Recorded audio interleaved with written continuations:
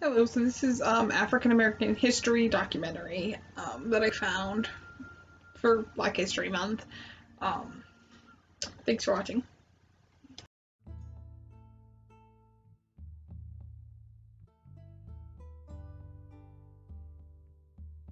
In 1619, Virginia was a sparsely populated island which was struggling to make the colony profitable for humans, but the colonies were devastated by disease, death, and Native American attacks. So when a badly damaged Dutch ship arrived on their island carrying 20 kidnapped Africans, the colony offered food and services to the Dutchman in exchange for the human cargo. The colonies had no model for human slavery, so the Africans joined the Europeans to serve them in their fields. In exchange for 7 years of hard labor, they would be earning land and food. The colonies prospered and their exports grew more profitable. The colonies were more reluctant to lose their labor. Africans here were not subject to English common law, but they were workers without rights. In 1641, when slavery was legalized, situations became worse and the law said that Africans became personal property and could be owner for life. Slavery became so profitable in the colonies that in 1660, King Charles II established a company named the Royal African Company to import Africans for slavery. They were referred to as black gold, who were imported from Africa to America. America relied on its own internal slave trade when the British outlawed slavery in 1807. By 1860, there were more than 1 million slaves being moved and sold within the colonies. The traders marched as slaves from the East Coast to the southern plantations. On the way, the slaves were treated like animals and herded in warehouses and yards. The traders wanted a self-reproducing labor force, and the labels they used reflected the degradation of slavery. They were sold in the auction, where women were further sold into prostitution or as mistresses to their masters. The enslaved population was controlled by legal authorized violence, whippings, and public beatings. But slavery always had its critics in America. As the slave trade grew, so did the opposition, and eventually, America became a country divided against itself. The black population. Within 100 years, around 25,000 black slaves occupied the colonies of North America, constituting about 10% of the total population. Most of the slaves were directly brought from Africa, while some of them were brought from the West Indies, who had already been working in the island for some time, and many of them were born in North America. Laws had defined their status clearly. They were slaves till they died, and the children of the female slaves were also bound to their masters. They could be freely sold or given freedom, and many tried to run away using the Underground Railway. For the owners, they were merely herds of animals. The number of slaves that were imported from Africa was highest between 1660 and 1700, when more and more white settlers cleared land for agriculture and plantations. The demand for slaves from West Indies reduced as they were more expensive, hard to get, or their strengths were destroyed because of the hardships from working on the sugar plantations. In the end of 17th century, the British removed many taxes and royal monopolies from America, which made it easier for America to trade for slaves. Healthier and physically stronger African slaves were now available at cheaper prices. For the next 150 years, between the 1700 to 1859, most of the slaves brought to North America came straight from Africa in massive shipments to fulfill the needs of the required labor as the Americans were expanding their farms and plantations in the South and were heading their way to South Carolina, Virginia, and Spanish Louisiana or French. The northern colonies were much more developed, residential and industrialized communities, and they were more dependent on economy rather than farming. Hence, they did not buy or import any slaves from Africa. There was a very small group of black who occupied that area, and it remained the same for a long time. But the bigger cities like Boston, New York, and Philadelphia had huge colonies of black population. Some were free and some were slaves. They continued to occupy these cities during the time of colonies, as well as after America gained its freedom. During 1750s, there were more American-born slaves of African origin than African-born slaves. When the period for the American Revolution was near, slavery also became less, and most of the states in North stopped and forbid slavery.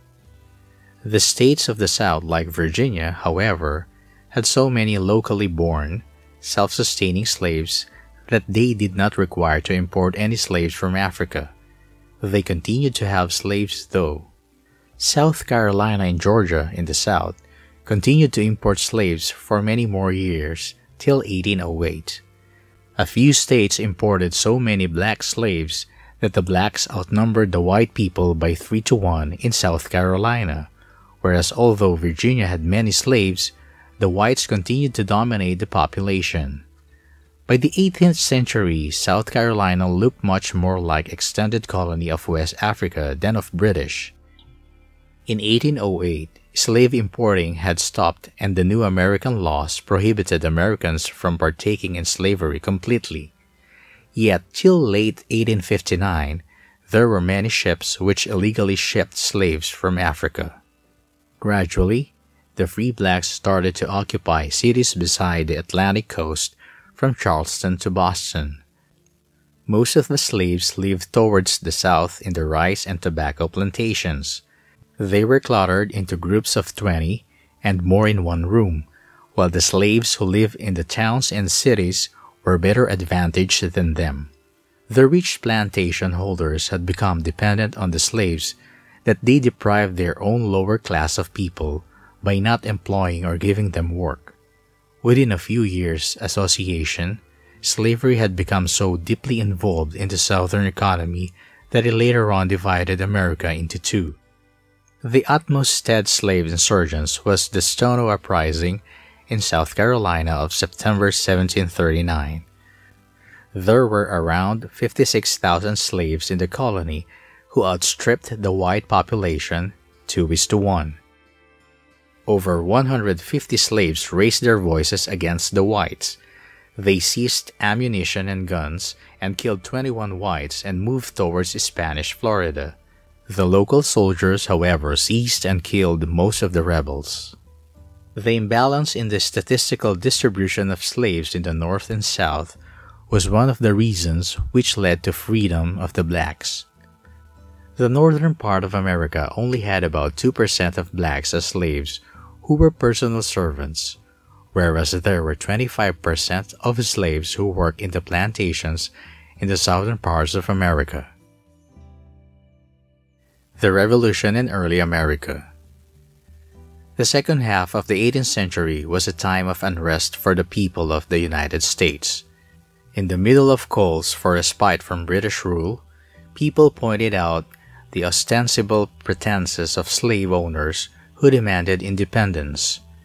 The Declaration of Independence was to become a platform for hominid privileges, and individual independence was written by Thomas Jefferson, who held over 200 slaves in captivity. There were other statesmen who enslaved many blacks as well. The Second Continental Congress did contemplate liberating slaves to interrupt British trade. They removed dialectal from the Declaration of Independence, which comprised the preferment of captivity among the felonies of King George III. There were many blacks who wrote petitions to end the slavery. One such black, Prince Hall, who was also the founder of Prince Hall Freemasonry, had given many petitions which the administration failed to recognize. This, however, did not discourage the blacks and many other free slaves from partaking in the American Revolution. One of the first free black who fought on behalf of the Americans and to be killed at the Boston Massacre was Crispus Attucks. Prince Hall and 5,000 other blacks fought with the Americans in their war for freedom against the British in the Continental Army at the battles of Concord, Lexington, and Bunker Hill. They fought to impress their white neighbors and for their own freedom. More than 25,000 slaves fled to join and fight with the British, and many escaped in the chaos of the war. George Washington, however, did not employ any blacks once he took command in 1775. Once the war was over, the Americans demanded back what was theirs. However, the British aided 4,000 African Americans to leave the country and select to go to Britain, Jamaica, and Nova Scotia instead of going back to slavery. It took more than 20 years after the American Revolution for the blacks to fight their own freedom. Many socialists raised their voices to help the slaves gain their freedom. Moravians and Quakers were two such people who convinced the slaveholders to release the enslaved families. Religion. The blacks started going to churches by the 1800s. The northern blacks had set up many churches, and in the south, they sat in the upper gallery. The main progress in the community was the establishment of a black church. In fact, it was the first communal institute to be set up. The black church was manifestation of togetherness and unique African American devoutness in response to discernment. The church was also a center for all the blacks in the neighborhood who could celebrate their African traditions without the interruption of white critics. The church was also the place where there was education. As the church was a segment of the society and sought to educate the people, they also helped in the freeing of the blacks who were still kept in captivity. Since the church was part of the community and wanted to provide education, they educated the freed and enslaved blacks. Looking for independence, certain blacks like Bishop Richard Allen started distinct black denominations. The Antebellum Period. In 1780, Pennsylvania became the first to take step towards the abolishment of slavery. Many events took place, and one such event was Haitian Revolution, which was a revolt so strong that it led to a free state of Haiti. Slave owners ran to the United States to save their lives from the massacre that happened in the South. With the creation of cotton gin in 1790, cotton could be cultivated deep in the South, where the weather was suitable and the ground was fertile. The Industrial Revolution in England and Europe created large requirements for cotton and economical clothes, which led to a heavy demand for slaves to work in the cotton plantations. Within years, the demand rose to 70%, and slaves were devastatingly focused in working on the plantations in the South and slowly moved west, and once the old field of cotton became infertile, they purchased new fields. On the request of President Thomas Jefferson, international slave trade was abolished by the Congress in 1807. The American blacks rejoiced the moment of their victory against the slavery and prohibition on demand for slaves. The Upper South was undergoing changes in their ways of agriculture, and they were no longer having tobacco plantations, instead moved to mixed farming, which did not require much slaves. These slaves were sold to the buyers in the South who were developing cotton plantations. According to Fugitive Slave Act of 1793, all the blacks were considered runaways unless a white affirmed on their behalf. Many free blacks and children were abducted and sold as slaves without any hopes of them being rescued. In 1819, there were 11 slave states and 11 free states that augmented sectionalism. The Congress feared the inequity, and which is why there was the Missouri Compromise in 1820, which stated that all the states would be admitted in the Union in pairs of one free and one slave. Abolitionism. Following the example of a Swedish monarch, King Charles I had passed a law in 1542 which could have abolished slavery in the colonies. Since it was not passed in all the colonies, it was not enforced. Later, in the 18th century, the Catholic Church took up the plea of Lourenco da Silva de Mendoca, formally convicted the slave trade, which was confirmed fervently by Pope Gregory XVI in 1839. An abolitionist effort only began in the late 18th century, when American and English Quakers began to query the ethics of captivity. There were many campaigns in the United States and Britain from 1840 to 1860 against slavery.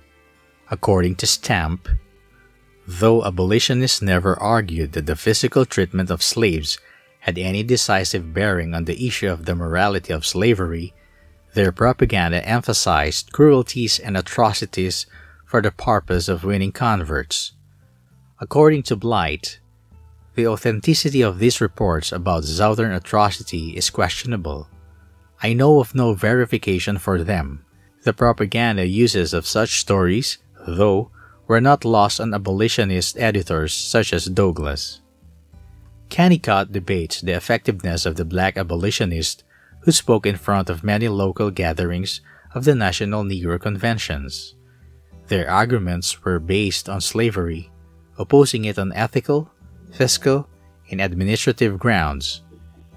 Their participation in the campaigns were not only helpful in the abolitionist movement, but also was a proud moment for the community of the blacks. A book, Uncle Tom's Cabin by Harriet Beecher Stowe, published in 1852, changed the views of people of North about what they thought of slavery. The story was about a slave and brutalities faced by him in his daily life. It sold 100,000 copies in the first year that it published. Stowe was later invited to White House by Abraham Lincoln. The Black Community. There were more than 319,000 free blacks who roamed the cities of the United States of America by 1830. Around half of them resided in the northern states. The blacks who settled in the cities tried to establish churches and communal orders which failed earlier but were the first steps to the fruition of their community. The early periods of antebellum created the black communities, which expanded to lay the foundations of the future of the African American.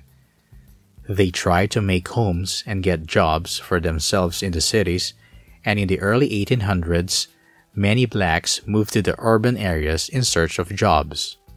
There were many jobs which they could have done, but the owners of the industries denied employing black workers.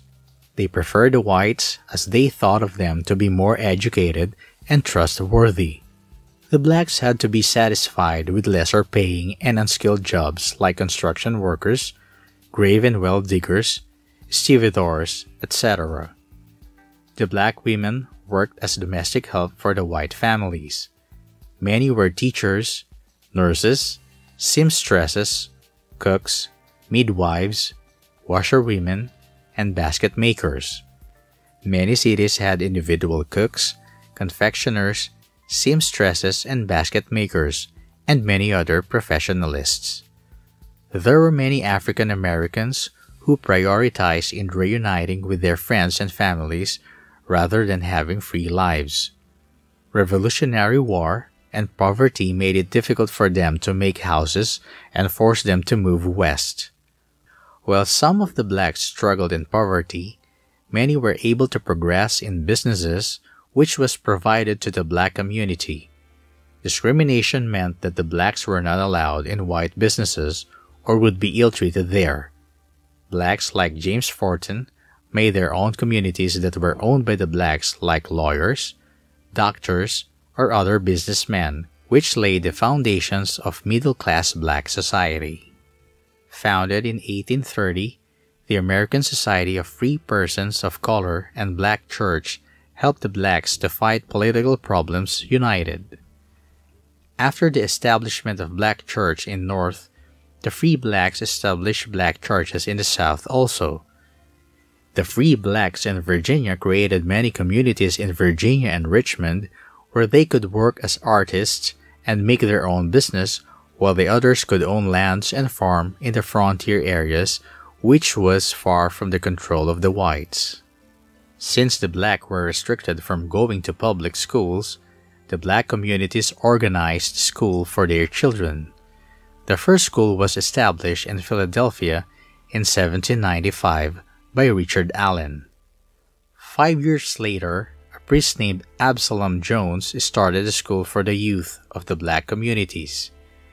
The African Americans regarded education was the way to economic success, happiness, and self-improvement. Only the children of black middle class could study in this school. Haiti's effect. The 10-year revolt of the Haitian slaves from 1791 to 1801 fueled the abolitionists and the slaves for their freedom in the United States of America. An edition of Niles' Weekly Register stated that blacks in Haiti were in a better condition than the slaves in Jamaica, and many other positive things have been referred to in the paper American Emancipation. These opinions were famous with both the African American slaves and the abolitionists. Slaves assembled about these thoughts with revolts against their controllers, as well as innocent white onlookers during the Nat Turner Rebellion of 1831 and the Denmark-Vesey Conspiracy of 1822. Traders and plantation owners were also highly worried about the magnitudes that Haiti's rebellion would have on early America for diverse motives. American Civil War Emancipation. The biggest turn in the African American history was when President Abraham Lincoln issued the Emancipation Proclamation on January 1, 1863, which legally declared all the slaves in the Confederate areas free. When the plantation owners learned that the emancipation would put an end to their flourishing trade, they moved their slaves far where the Union Army couldn't locate them. However, by 1865 of June, the Union Army had in control the entire Confederacy and had freed all the slaves.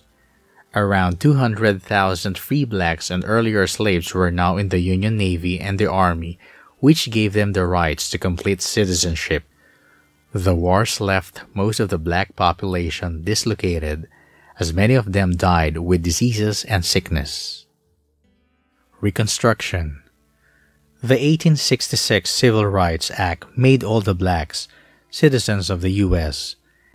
In 1868, a 14th Amendment allowed rights of a full U.S. citizenship to the African Americans. An approved 15th Amendment of the 1870 gave the black males the right to vote. The Freedmen's Bureau was a U.S. federal government agency created in 1865 to help the freed slaves in the South through the Restoration period of the United States, which endeavored to alter the society in the previous Confederacy. When the Union won over the Confederacy, there was a time of Southern black development known as Reconstruction which followed. The position of the South changed completely as the states which were left out were being reconsidered into the Union. Many men from the South started voting and were elected for the post of sheriff and United States Congress. Alliances of black and white Republicans approved bills to start the first public school systems in most of the states in South, though adequate finance was hard to get. Blacks made their own towns, churches, and businesses. Thousands traveled to Mississippi to try their luck and own land for themselves, as most of the land was not developed. By the end of the 19th century, 2/3 of the agriculturalists who possessed plots in the Mississippi Delta bottomlands were black. In 1870, Hiram Revels was the first African American to become senator in the U.S. Congress. Other African Americans soon followed, and there were blacks in Congress from Alabama, South Carolina, Mississippi, and Georgia. The new representatives sustained the Republicans and strained to bring additional developments in the lives of African Americans. Revels and the others agreed that whites might have felt vulnerable by the African American congressmen.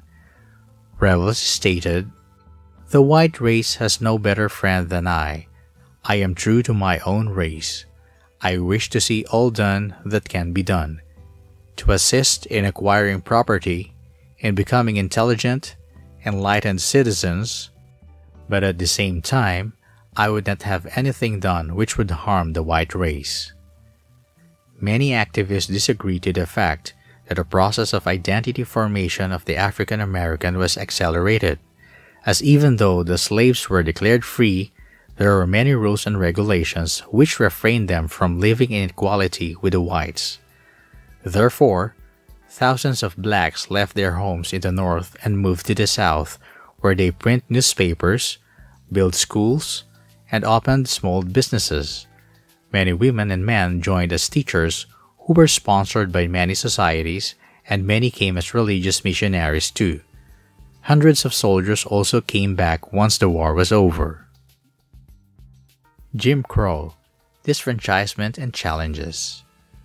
From 1876 and 1965, there were local and state laws of Jim Crow which enacted in the United States. They instructed de jure separation in all civic amenities with an allegedly separate but equal position for the black Americans. In authenticity, this action and adjustments were frequently mediocre to those made for white Americans, classifying many financial, learning, and communal drawbacks.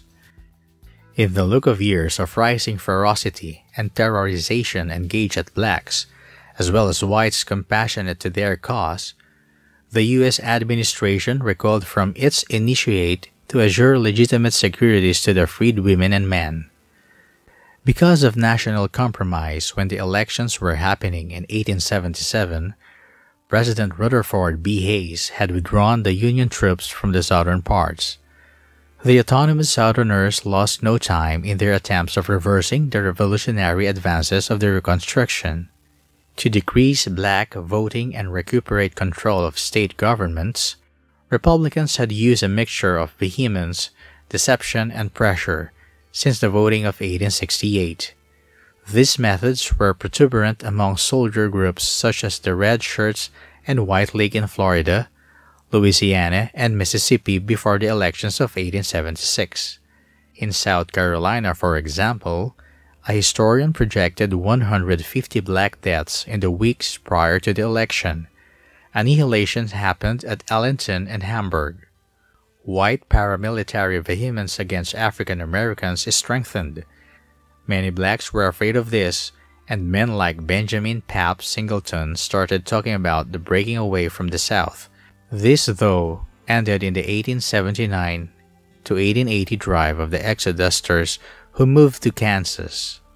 White Republicans first approved rules to make voter registration and elections more difficult. Most of the instructions operated devastatingly in contradiction of blacks, but several poor whites were also disfranchised.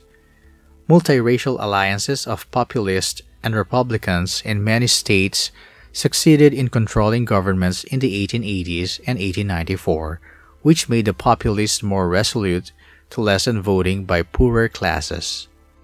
When Democrats seized control of Tennessee in 1888, they approved the rules creating complex voter registration procedures and finished the most reasonable political state in the South. Voting by blacks in country areas and minor townships went down increasingly, and so did the voting by poor white Americans.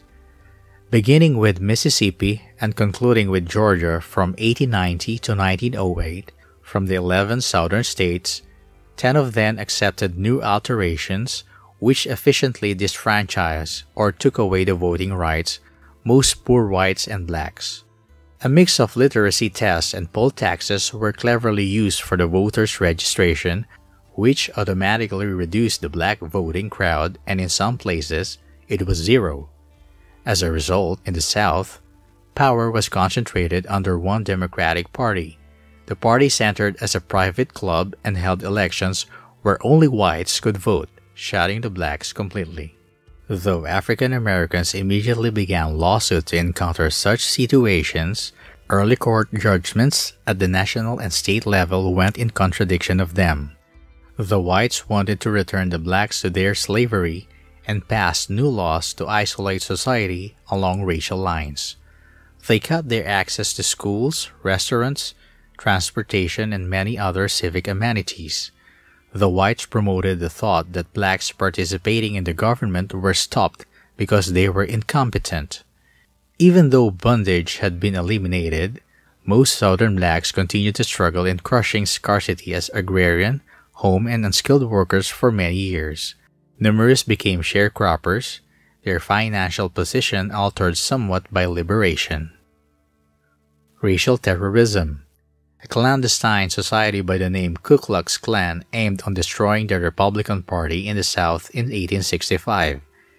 They terrorized the black leaders by destroying their property, threatening them with murder, and even murdering them.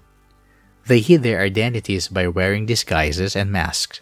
Their terror rose, and with the help of federal supports, the Klansmen and the society was destroyed in 1871. The society was silent for some time, as there was violence again after the dispute of Louisiana's state elections in 1872, which led to Coushatta and Colfax massacres in 1873 and 1874. Strains and gossips were in height in many fragments of the South. The rate of African American killed was much higher than European Americans. During the mid-1870s, paramilitary associations rose in the South as the white Democrats straddled a sturdier insurrection, were more absorbed and actual than the Klan in stimulating Republican governments, overpowering the black vote, and attaining political goals. Jim Crow was the cruelest upsurge among all the racial suppressions that America went through. The brutalism continued till 1940, when millions of African Americans were murdered, disfranchised, and tortured. According to records maintained in Tuskegee Institute, around 5,000 women, children, and men were assassinated in mob violence known as lynchings. However, according to journalist Ida B. Wells, the killings were around 20,000, as there were many lynchings which were not reported. There were less than 50 whites among the thousands of lynchers, and spectators who were accused and just 4 were condemned. Since the blacks were disfranchised, they were unable to participate in any political processes, local offices, or sit in juries. The blacks did not have the rights to keep arms under the Jim Crow laws, which made them vulnerable to the attacks of the lynchings. They continued to live in a state of terror and fretfulness. Civil rights. In order to take action against these suppressings, 28 well-known African American, along with W. E. B. Du Bois, secretly met in Ontario at Niagara Falls. There, they shaped a strategy calling for an end to racial discrimination, full public freedoms for African Americans, and acknowledgement of hominid comradeship. This meeting, which happened, was known as the Niagara Movement. In 1908, after the infamous Springfield, Illinois racial unrest, and in 1909, many whites joined this movement and shaped the National Association for the Advancement of Colored People, or NAACP. The NAACP used the law court arrangement to encourage parity. At the native level, African Americans accepted a do-it-yourself approach. They joined their capitals to generate self-governing community and official lives for themselves. They built banks, schools, welfare institutions, small businesses, churches, African American newspapers to attend to wants of their societies. The chief manager of local self-help and national organizations was an educator from Alabama, Booker T. Washington. Broad-minded campaigners were frequently worried with the condition of the blacks. Ray Stannard Banker was the first journalist to scrutinize America's racial division in his book, Following the Color Line, an account of Negro citizenship in the American democracy. The Great Migration and Harlem Renaissance. Over 5 million African American in 1910 moved to the West, northern cities, and Midwest in order to get jobs, educate their children, escape political abhorrence and discernment, and to enjoy a rightful better life. New York saw many blacks who settled in masses. They witnessed a cultural movement known as the Harlem Renaissance in the 1920s. There were many writers like Nella Larsen, Richard Wright, Langston Hughes, Claude McKay, and Zora Neale were some of the writers who became famous during this era. Other artists who flourished with their works were Archibald Motley, Louis Mailey Jones, William H. Johnson, and Jacob Lawrence. There were many theorists who embraced negritude or blackness. The south part of Chicago was a place for many trains for Arkansas, Louisiana, and Mississippi, which was declared the black capital of America, with many prosperous businesses, food, music, and art. There was a complete new group of strong African American politicians and association who came up. The NAACP gained strong and powerful members who always had anti-lynching campaigns and fought for the blacks. Business. Africans were forcibly brought to America for work, so when later they started getting their freedom, they started their own small businesses as small traders and hawkers.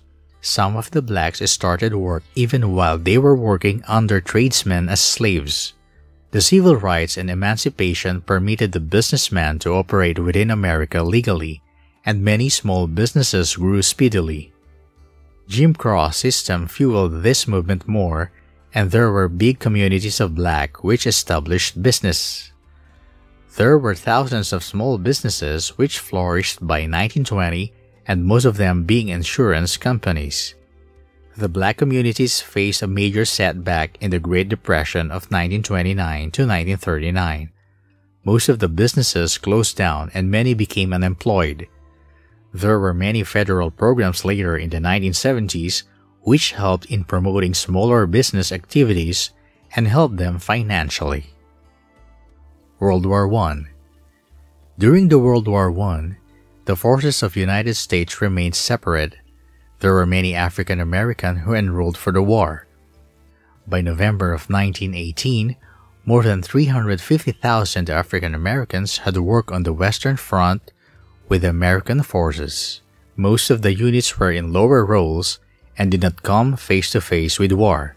Still, they played a small role in the efforts of America's war. Later, 4 of the African American units were merged with the French units as 3 years of the Long War left the French army torn apart and in need of men. 369th Infantry Regiment was one of the distinguished units who fought bravely in the front lines for around 6 months. They were also known as the Harlem Hellfighters. 171 members of the regiment were awarded the Legion of Merit. Corporal Freddie Stowers of the 371st Infantry Regiment was the only African American to be honored with the Medal of Honor 73 years after his death. New Deal. There were many relief agencies started especially for the blacks, which made sure that they actually helped them. Associations like FERA, WPA, and CCC did much for the locals and hosted many relief programs. The WPA employed over 2 million laborers, and all the races were given the same wages and did not have any differentiation in the working conditions. Harold Ickes, who was a civil rights activist, headed a federal agency by the name of Public Works Administration, which set reservations for private companies who hired unskilled and skilled black labor in various construction projects through them. The effect was that the black who never got a chance to vote were now in favorable position, and they grabbed this opportunity to work with the new federal organizations as administrators and social workers. Activists necessitated a federal anti-lynching bill, but President Roosevelt knew it would never pass Congress, rather would ruin his New Deal coalition. Second Great Migration. More than 5 million African Americans of South migrated to other parts of the United States of America, which included Oakland, California, and Los Angeles. This was the Second Great Migration, which began in 1941 and lasted till 1970. There were many skilled jobs available as now the blacks were better educated and skilled.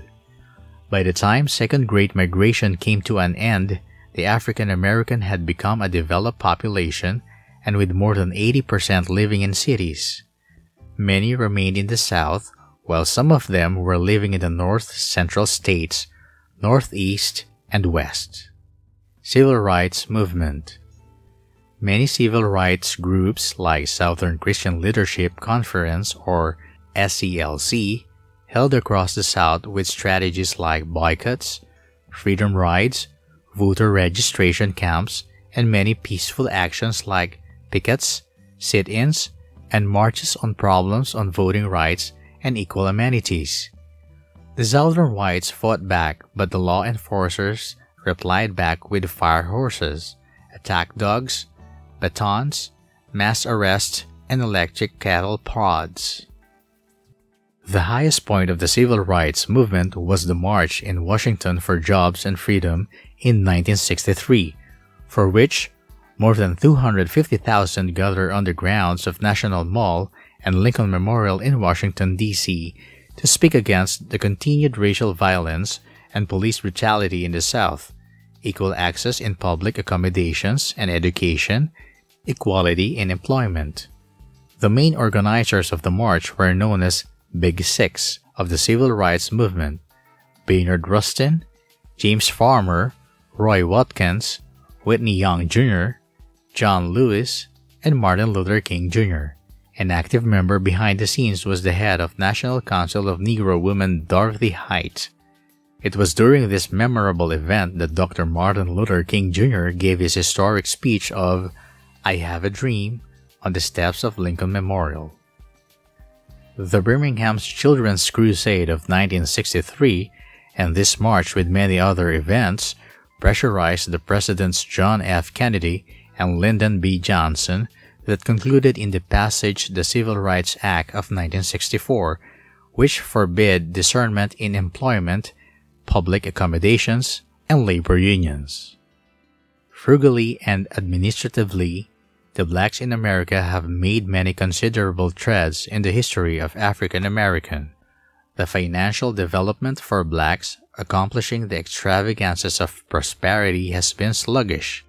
As per the Forbes Richest lists, Oprah Winfrey was the richest African American of the 20th century and the world's only black billionaire in 2004, 2005, and 2006.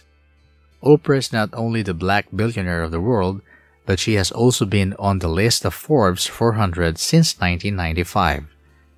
The founder of BET, Bob Johnson, joined her later on in the list in 2001, 2002, and 2003, after which his ex-wife got some part of his wealth. However, he returned to the list in 2006, but could not make it to the list in the following year. The histrionic step forward was in the 2008 elections when Barack Obama was voted the President of the United States of America. Even with Hillary Clinton as his opponent, Obama won with huge numbers. Obama won the hearts of many as after the completion of his term, he won the 2012 elections once again to be re-elected as the President of America once again. He stood against Mitt Romney this time. While the long struggle lasted for years and many gave their lives to attain this freedom, the African American now enjoy equal rights and have a peaceful life of equality and brotherhood in the United States of America.